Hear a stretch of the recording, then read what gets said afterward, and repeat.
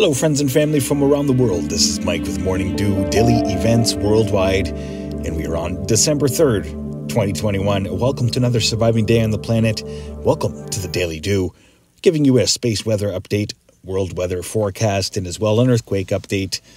Looking here at the last 48 hours on our sun, still fairly quiet. We did see a CME take off from the bottom right-hand side of our sun, and it will be giving us a glancing blow in the long range.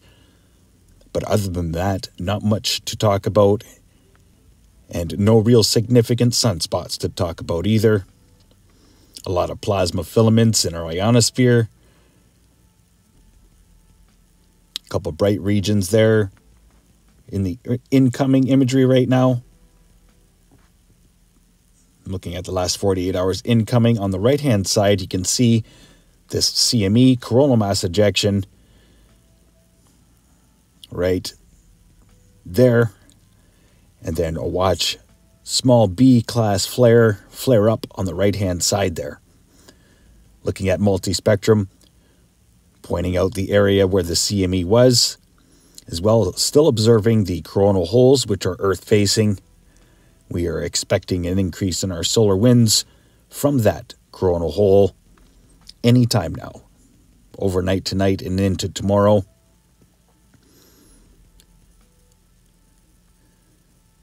They have not diminished much at all. Looking at the ISWA space prediction spiral, you can see the most recent CME going to give us a small glancing blow, but it is a small CME at that, only a B-class range. The little yellow circle is our planet. Looks like this one was directed at stereo B. Solar X-ray flux, B-class flare range. KP index, geomagnetic activity still remains low. Real-time solar winds, we're sitting up about 479 kilometers per second right now. And that is ahead of the coronal wind stream, which we are expecting.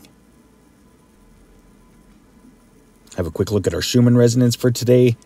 Power of 22, 27, 20. Quite the healthy spike in the last few hours just recently there. Power of 27, quality of 12.2.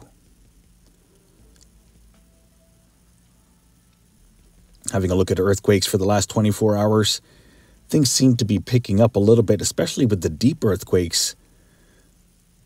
Very deep earthquake reported overnight. Deepest I've seen reported yet, 629 kilometers. We're going to start out here with those deep earthquake regions. Fiji Islands, 509 kilometer depth there.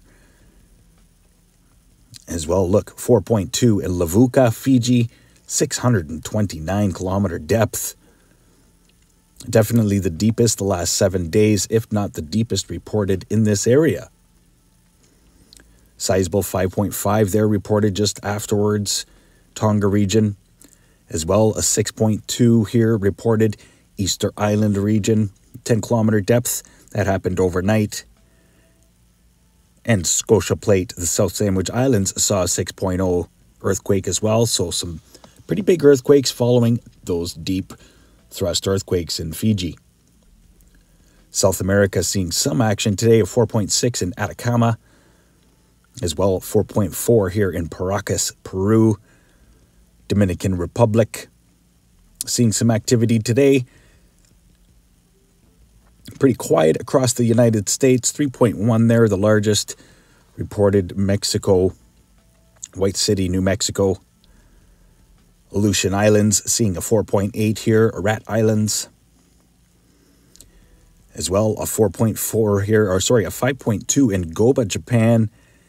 And just south of the Bonin Islands region, 4.4, 498 kilometer depth. Pretty deep earthquake here too in Pakaran, Indonesia, a 4.3 at a 598 kilometer depth. And that's right by Merapi volcano. 4.7 here reported Carlsberg Ridge, pretty rare earthquake. 4.4 Afghanistan, 220 kilometer depth. As well, a 4.4 here in Greece at a 44 kilometer depth. So definitely stay tuned for the volcanic activity report coming this weekend. Carry on here to La Palma as things seem to have quieted down a little bit, only looking at about 60 to 70 earthquakes here the last 24 hours, and nothing stronger than a 3.0. So things calming down La Palma.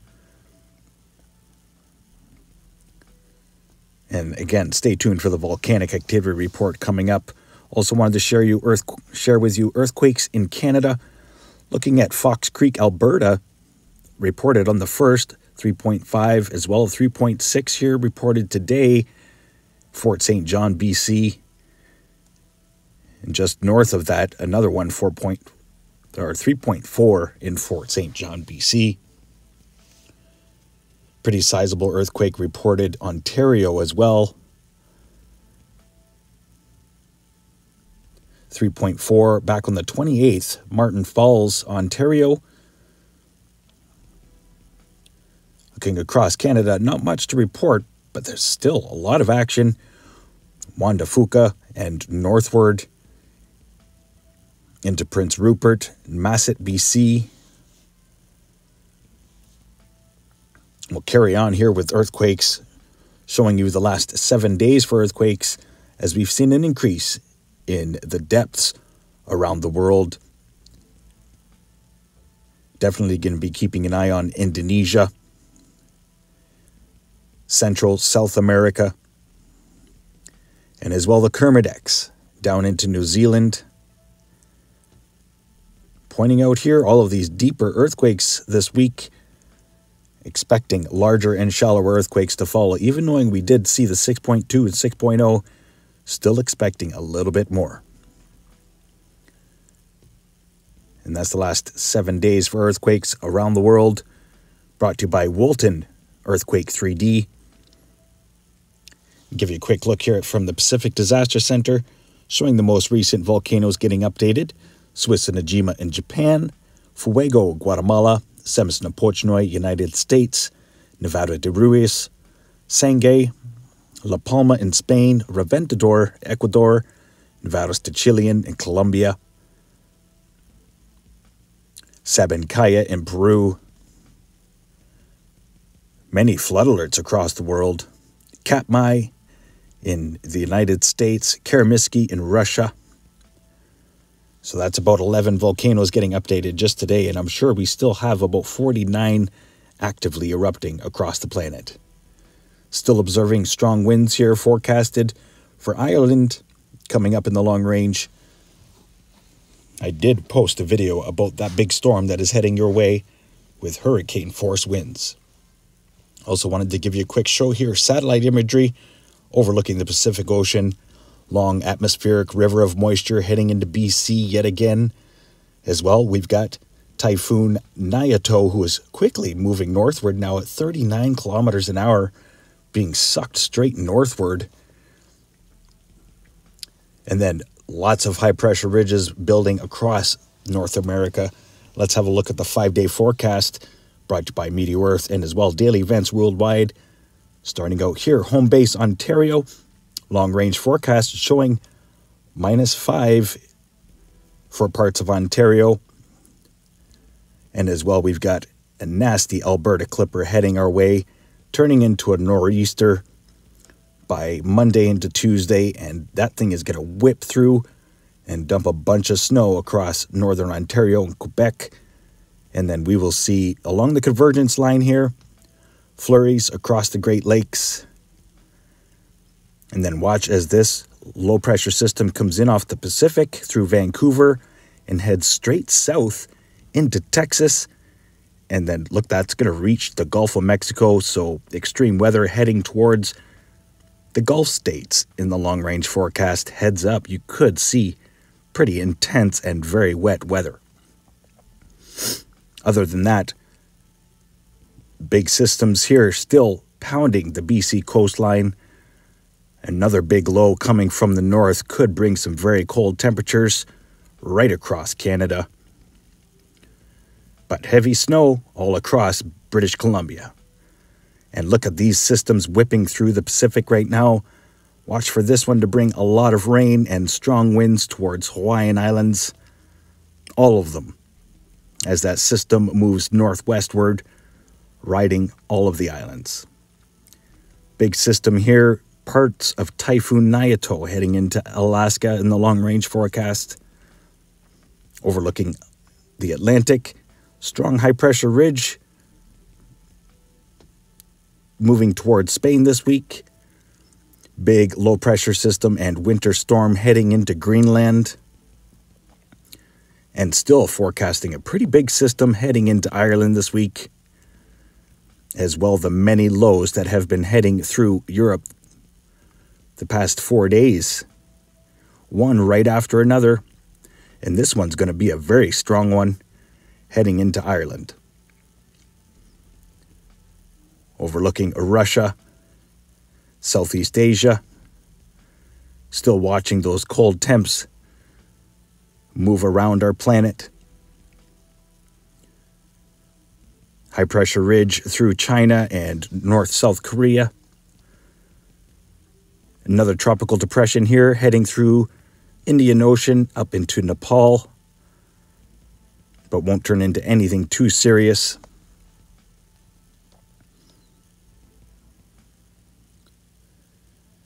But definitely will be a very wet event along the coastline and possibly moving into Myanmar for the long range. Very warm Australia this week. Watch for daily evaporation rains. You could see some heavy rains Tuesday into Wednesday.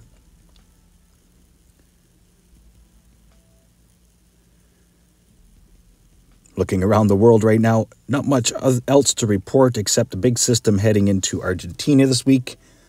And as well, mountainous regions through Chile. Watch for heavy rains. Going to leave you here looking at the North Pole versus the South Pole for weather systems coming in the next 5 days. I want to thank you for watching. Hope you enjoyed today's video. Please smash that like button. Share with your friends and family from around the world. Morning Dew, keeping you aware and prepared. Stay young and have fun, and get your morning dew. Bye-bye now.